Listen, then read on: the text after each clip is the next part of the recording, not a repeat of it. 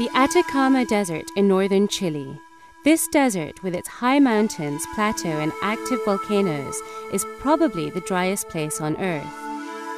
This inhospitable terrain is where ESO, together with international partners, is building the world's largest astronomical project. The first of 66 state-of-the-art antennas has just been handed over to the project.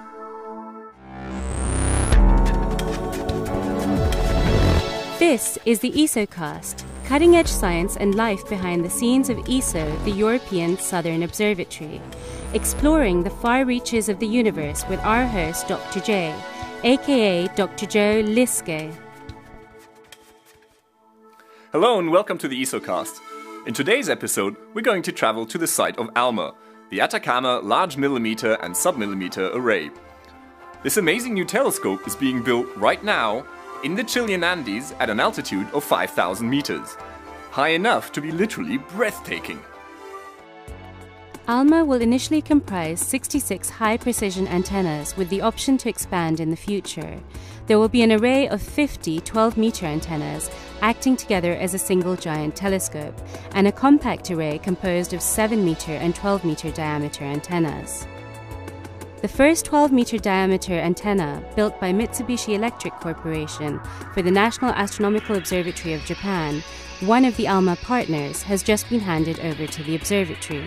It will shortly be joined by North American and European antennas. Each new antenna must meet very strict requirements. The surface of each dish must be accurate to the thickness of a human hair, and the pointing must be precise enough to pick out a golf ball at a distance of 15 kilometers. This antenna handover is a major milestone. The observatory team can now proceed to integrate the rest of the components, including the sensitive receivers that will collect the faint signals from space. The antennas are tested at the Operations Support Facility at an altitude of 2,900 meters, before being moved to the plateau of Chajnantor at 5,000 meters. The Operations Support Facility will also be the center of the observatory's scientific activities. The ALMA site was chosen because its extreme dryness and altitude offer excellent conditions for observing the submillimeter radio waves for which ALMA was designed. What's more, the wide plateau at Chajnantor offers plenty of space for the array of antennas. The individual dishes will be spread out and linked together over distances of more than 16 kilometers. The ALMA antennas must withstand the harsh conditions at Chajnantor, with strong winds, cold temperatures, and a thin atmosphere with half as much oxygen as at sea level. This forbidding environment also poses challenges for the workers building ALMA.